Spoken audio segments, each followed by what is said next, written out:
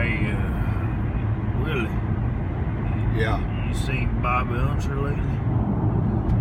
No, I haven't seen. I saw him up when I was up in Indy for that pro-am. He still got his place up in Chama? Yeah, oh yeah. They've had it for years. Man, I remember I was up in Chama a while back, man. I was doing some work. Or his place was so goddamn cold up there. Man, I was at a bar one night.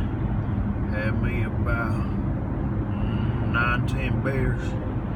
I was getting real drunk, man. And every time I look out at the window, there was a bank across the road, and I would look at the degrees on it. About every half an hour, it would drop about 10 degrees. So, damn, man, that's a lot. Yeah, man. So, I get up, get ready to get out of there.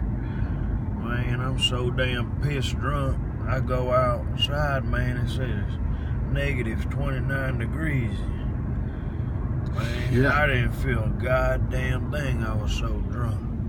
So, I went out there to Bobby's place in the morning, out there in Chama, and shit, I get to digging.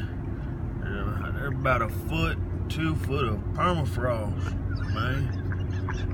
And I couldn't do no work, so I had to call up the boss and tell him, man, Bobby's place up here in Chama has got so much permafrost, I can't do no work, man. We're gonna have to wait till the spring.